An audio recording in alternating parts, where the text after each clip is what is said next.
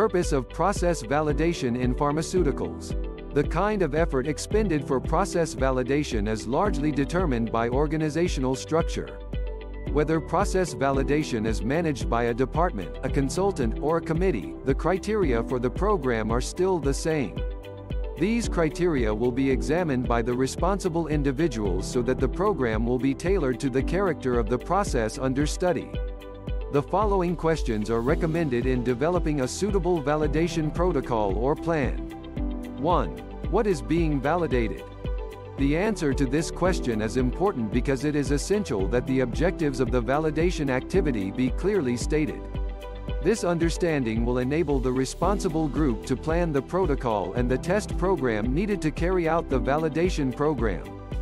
Quality assurance requires that the total process validation document include the following: data on the IQ for the facility and equipment, data on the OQ for the facility and equipment, an account of the understanding of each process step's capability, data generated during the processing activity and after its completion, documentation approval of the validation activity. Documentation of the IQ is important for QA so that the information will be available for future reviews by QA or the FDA inspector.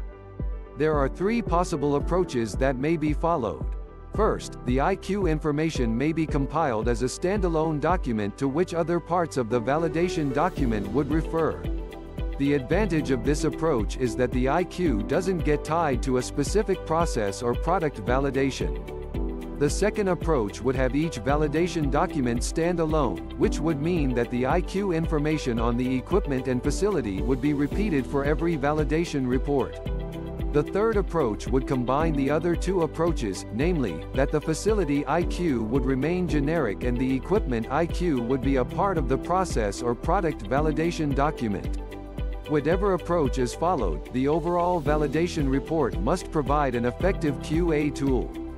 Quality assurance will thus strive to get the entire validation program documented in order to achieve its short and long-term needs. The process validation of a new facility must be documented in such a way to ensure that the facility's design and the operations within it are fully covered. For example, the validation of a new facility makes it necessary to document the equipment performance under relevant conditions. All process or facility equipment will undergo IQ testing to make sure that each piece of equipment operates as it was designed to do.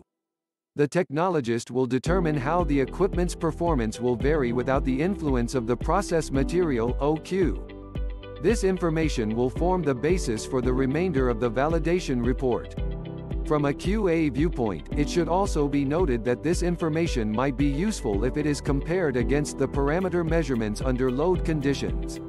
Since this information is more properly included in the performance qualification as process optimization, however, it should not become a part of the validation protocol. On the other hand, if the process must be validated in an existing facility, existing IQ and OQ information may be adequate.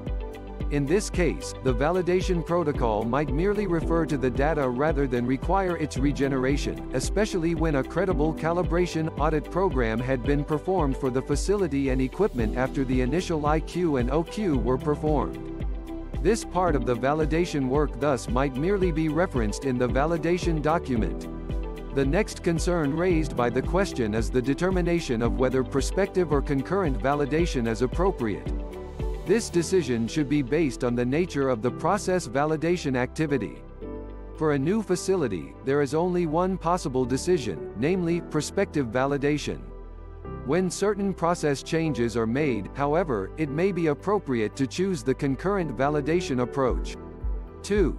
Why should the process be validated? Personnel involved in the validation function will determine not only what will be in the validation protocol but also why the process will be validated. If a validation committee is responsible for the function, it will include personnel having varied backgrounds, such as production, engineering, process development, QA, and regulatory affairs. Likewise, the process validation function would include personnel with these backgrounds or those who interact well with such individuals.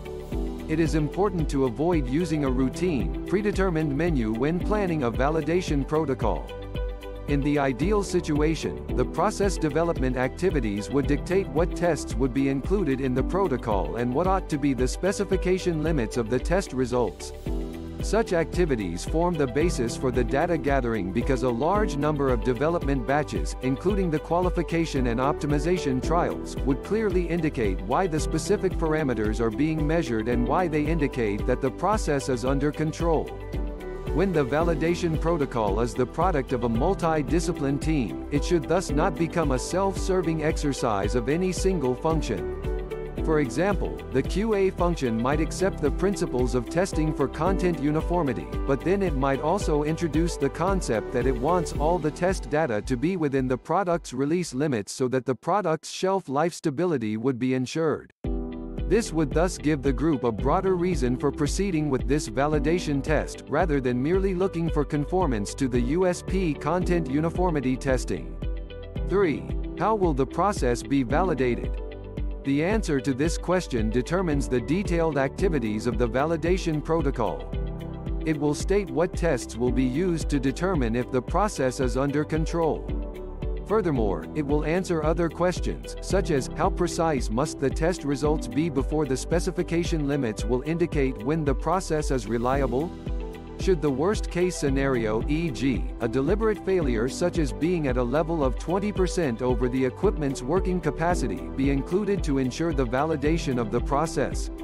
How many batches must be manufactured before the committee will consider the process validated?